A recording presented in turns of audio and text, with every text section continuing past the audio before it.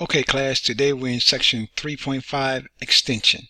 Solve linear equations by graphing. 3.5 extension. Solve linear equations by graphing.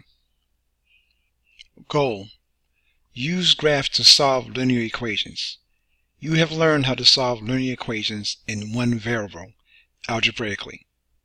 You can also solve linear equations graphically. Key concept. Steps for solving linear equations graphically. Use the following steps to solve a linear equation in one variable graphically. Step 1. Write the equation in the form ax plus b is equal to 0. Step 2. Write the related function y is equal to ax plus b. Step 3. Graph the equation y is equal to ax plus b. The solution of ax plus b is equal to 0 is the x-intercept of the graph of y is equal to ax plus b. Example 1. Solve an equation graphically. Solve 5 over 2 times x plus 2 is equal to 3x graphically. Check your solution algebraically. Solution. Step 1. Write the equation in the form ax plus b is equal to 0. Write the equation in the form ax plus b is equal to 0. In other words, this is your a, this is your x, and this term right here is your b, but you got a 3x on that side. So that they want that side to be equal to 0. So you must get rid of that 3. And they're showing you that down here. So write the original equation, 5x, 5 divided by 2 times x plus 2 is equal to 3x. Subtract 3x from each side. Okay, after subtracting 3x from both sides, you end up with a negative 1/2 x plus 2 is equal to 0. So just to subtract 3x from both sides, all they said was minus 3x here and a minus 3x there. And you end up with a negative 1/2 x plus 2 is equal to 0. Step 2. Write the related function y is equal to 1/2 x plus 2. So now you set this equal to y. So in other words, in place of that 0, you put the y. Step 3. Graph the equation y is equal to a negative 1/2 x plus 2. The x-intercept is 4. Okay, now the way they found the y-intercept, the x-intercept being 4, graphically was they graphed this equation using the y-intercept and the slope. Now, look at the slope carefully. It says a negative 1 over 2. So that negative is in the middle? It's in the middle because that negative can be written as a negative 1 over 2, with the 1 being negative, or as a positive 1 over negative 2, with the 2 being negative.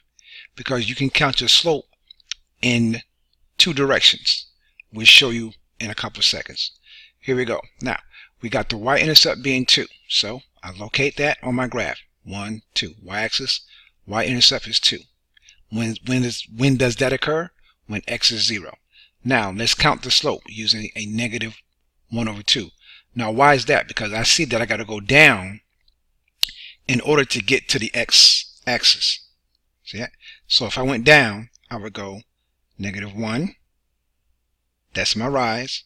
1, 2. That's my run. Then I would go down. Negative 1. 1, 2, that's my run. And look where I'm at. My x-intercept is 4. And if I wanted to continue that, I would go down 1, and then over 1, 2. That's my other point right there. Okay. Now, sometimes you may need to go the other way. See right here where my where the slope is 1 over negative 2, but they're the same thing. Just doing the same thing going the other way. See? If we went this way, we would go up 1, that's a positive 1. Then we would go 1, 2, a negative 2. Up 1, positive 1.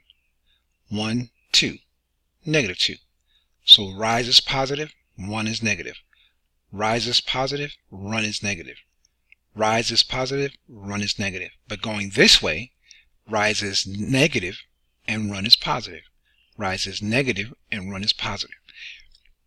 Depending on your situations, you have to know how to use either one. So remember, slope, Negative 1 over 2 means a negative 1 over 2 in this case, or a 1 over negative 2.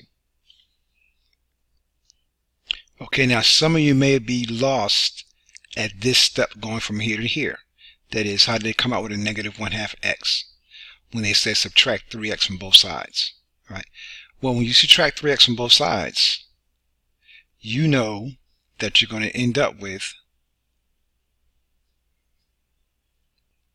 a minus 3x on this side and a minus 3x on this side. Alright, now 3x minus 3x, we know that goes to 0. Alright, that's what we wanted there.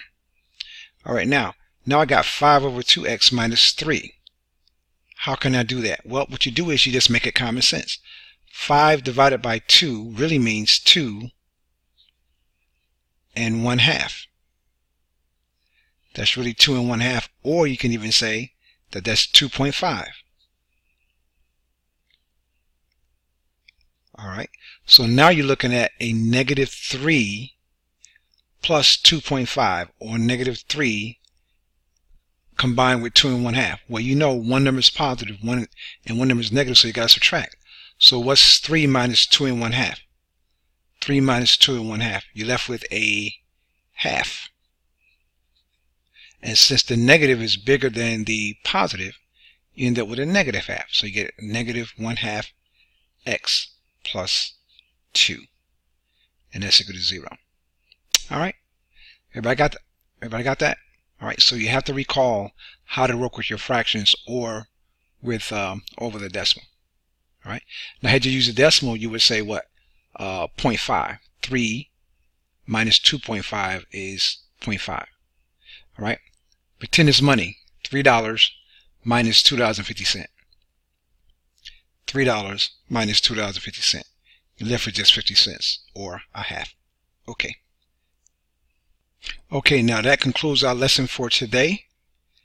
Example 2 involves the same steps, except they want us to use a graphing calculators, and we don't have graphing calculators. Alright, you can see how they're working with decimals, but the steps are the same. But since we don't have graphing calculators, we're going to move on. And the problems that we're going to be responsible for are problems 1 through 6, all. 1 through 6, all.